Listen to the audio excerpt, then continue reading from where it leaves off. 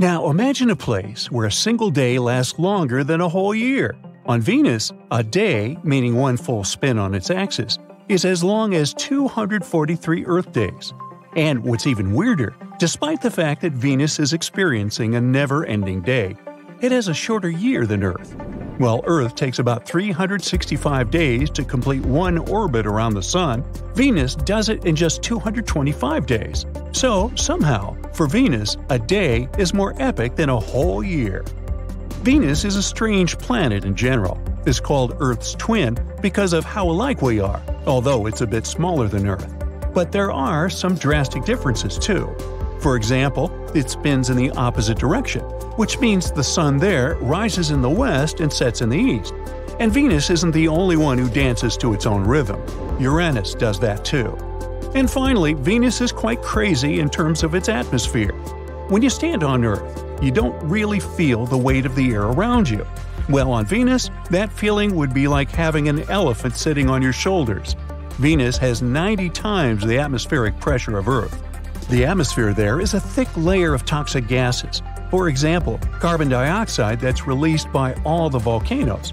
It presses down with incredible force. This results in very hot temperatures. No wonder it'll take a long time before we'll be able to stand on this planet. Meanwhile, Mercury, the closest planet to the Sun, has an even more speedy orbit than Venus. It completes a full journey around the Sun in just about 88 Earth days. However, it has a slow spin on its axis, which means that one day on Mercury takes about 176 Earth days, basically half a year. Just like with Venus, a day there takes much longer than a year. Since it's closest to the Sun, no wonder Mercury experiences some super extreme temperature swings.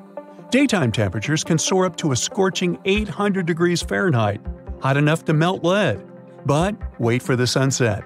At night, it drops to freezing minus 290 degrees Fahrenheit. That's because Mercury doesn't have a thick atmosphere like we do, so the heat doesn't distribute across the planet evenly.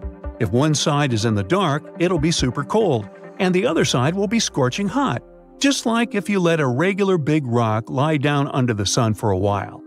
In fact, it's so cold that there might even be some ice on it. Look at the planet's North Polar region, especially those sunlit yellow spots inside craters. These are indications of water ice. Turns out water is much more common in space than we thought. Mars is often dubbed the Red Planet. It earns this nickname from the abundance of iron oxide, or rust, covering its surface. The iron-rich minerals create a rusty red hue that paints the Martian landscape. But it turns out Mars isn't just red.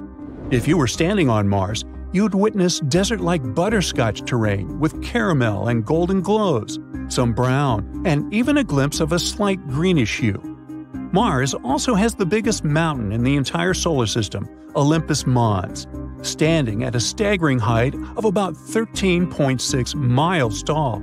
It's even taller than Mount Everest. It was formed by the volcanic eruption yielding low-viscosity lava, creating a shield-like structure. Since Mars is covered in sand, it's also famous for its crazy dust storms. But it turns out they're even more insane than we thought. These storms can last for months. While they might present challenges for future human missions, they also contribute to the planet's mesmerizing appearance when observed from afar. And not only storms, but even its own Mars quakes. Also known as seismic tremors, they were first detected by NASA in 2019. Unlike earthquakes that are often triggered by tectonic plate movements, Martian quakes are thought to result from the cooling and contracting of the planet's interior. It's interesting how similar, yet how different the planets are. Saturn's iconic rings might hold a secret link to Earth's ancient past. The rings are composed mainly of ice particles and debris and are estimated to be relatively young in space terms, perhaps just a few 100 million years old. Now, there are some theories that propose that they were born after some catastrophic event. For example, the collision of two large moons or the breakup of a comet. What's interesting is that this timeline coincides with the age of the dinosaurs' demise on Earth. Could there be a connection? Who knows? By the way, while Saturn takes the crown for its rings, it's not the only planet in our solar system sporting them. Jupiter, Uranus, and Neptune all have their own set of rings, although they might not be as visible and cool as Saturn's. However, there's something where Saturn truly stands out: the magnificent hexagon at its north pole. It's a colossal six-sided figure. Each side of this incredible structure measures around 9,000 miles long, which is 1,200 miles longer than the Earth's diameter. Scientists aren't sure how it was formed or why. They think it might be due to varying wind speeds, or maybe it's shaped by a localized, slow, meandering jet stream.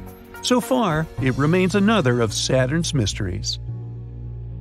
Much like Saturn's hexagon, Jupiter also has its own weird spot. It's called the Great Red Spot. This is a storm that's been raging for at least 350 years and is larger than Earth itself. Despite its name, the spot's coloration has varied over the years, ranging from brick red to pale salmon. Scientists continue to study this enduring storm, unlocking the mysteries of its persistence and ever-changing hues. Meteorologically, the Great Red Spot is a powerhouse. It generates enormous pressure in Jupiter's southern hemisphere. Meanwhile, Jupiter itself is a powerhouse when it comes to magnetic fields. Its magnetic influence is colossal. It extends far beyond the planet itself and creates one of the largest and strongest magnetic fields in our solar system. Because of that, Jupiter is a source of intense radiation and mesmerizing auroras. While Earth's northern lights are breathtaking, Jupiter has something to offer too. The magnetic field interacts with charged particles from Jupiter's moons and the solar wind. This creates visually striking auroras near its poles. But compared to Earth, the scale of these auroras is incredible, like nothing we've seen on our planet. But even having a cool big spot isn't a unique feature in our solar system. A stormy giant Neptune, the eighth and farthest planet from the Sun, also has its great dark spot. Just like Jupiter, it's a massive vortex in Neptune's atmosphere. But unlike its Jupiter counterpart, this spot tends to come and go because of Neptune's dynamic and ever-changing weather patterns. Neptune, together with Uranus, is known as an ice giant. And just like other giants, it boasts some of the most ferocious winds in our solar system. Its supersonic winds can get faster than 2,200 miles per hour. What a drama queen! But this explains its thick cloud formations. By the way, if you ever dreamed of a planet raining diamonds, you might want to visit this planet. Deep within Neptune's atmosphere, where pressures are extreme, scientists theorize that carbon atoms are compressed and form diamonds. And then, these diamonds might be raining down. What a unique touch to stormy weather. Neptune's moons got from their parent with the weird weather. For example, its largest moon, Triton, has a touch of cryovolcanism. Instead of spewing molten rock like Earth's volcanoes, Triton's cryovolcanoes erupt with a mix of water, ammonia, and nitrogen. Picture it as icy geysers shooting material into space. Seems like in our solar system alone, each planet has its own quirks and interesting qualities. Let's hope that we discover some more interesting things in outer space in the future. That's it for today. So hey, if you pacified your curiosity, then give the video a like and share it with your friends. Or if you want more, just click on these videos and stay on the bright side.